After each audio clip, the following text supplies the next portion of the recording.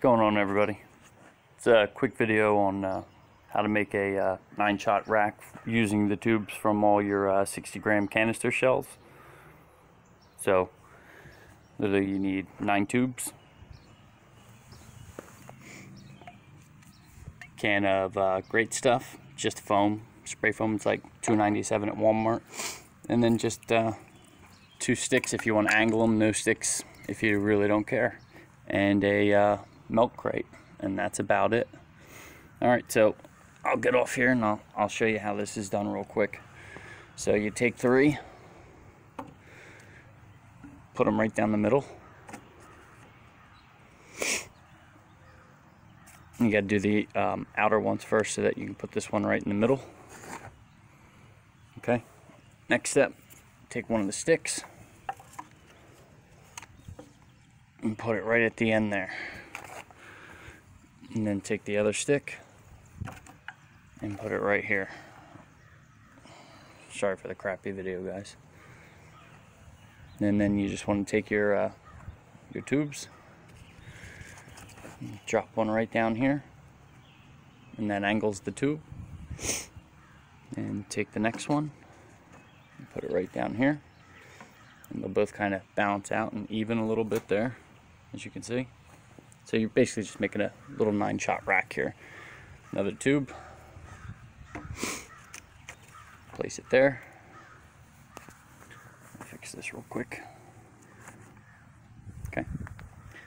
So basically I just pulled the stick back a little bit just to even it out. And then one more tube here. And they balance themselves out. And then I got 2 more to put in there. And you just drop them down here. And one more. It's not perfectly even, but I make these things all the time and they work absolutely fantastic. So then you take your can of spray foam, take the cap off, shake the hell out of it.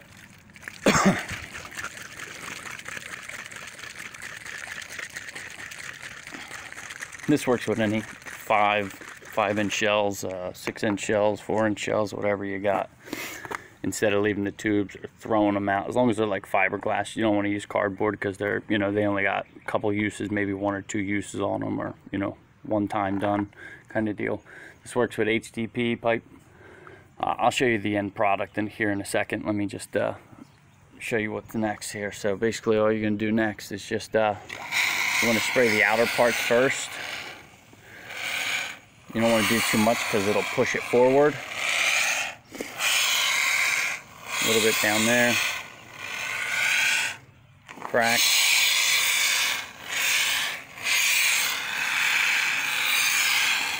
A little bit around the edges. And they're actually pretty solid in here. They don't move around too much. And I mean, you don't really have to use the whole can. I've done it before when I didn't know how to do this and it turned out really crappy.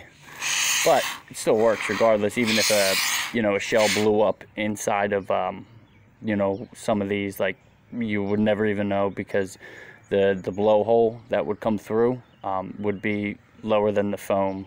So, but anyway, you just keep spraying until you feel like it's enough.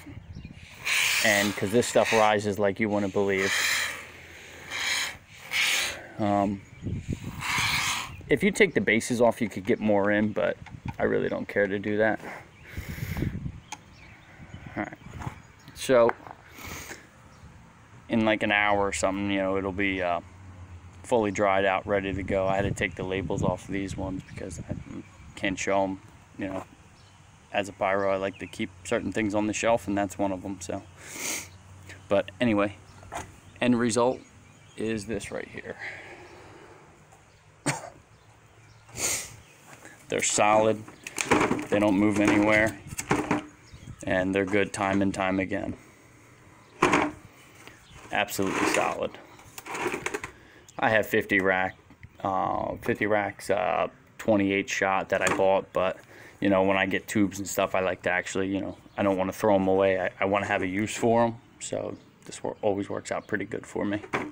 And you know, if you have more tubes than just like 9, I have more tubes. I just felt like making a 9-shot rack for you guys real quick. If you have more than that and you've been saving them for years, you can make something like this.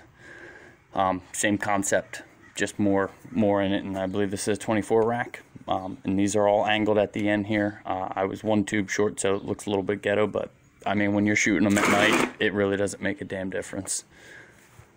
And these are all solid, and these ones I did break bases off of, and like, this thing's solid.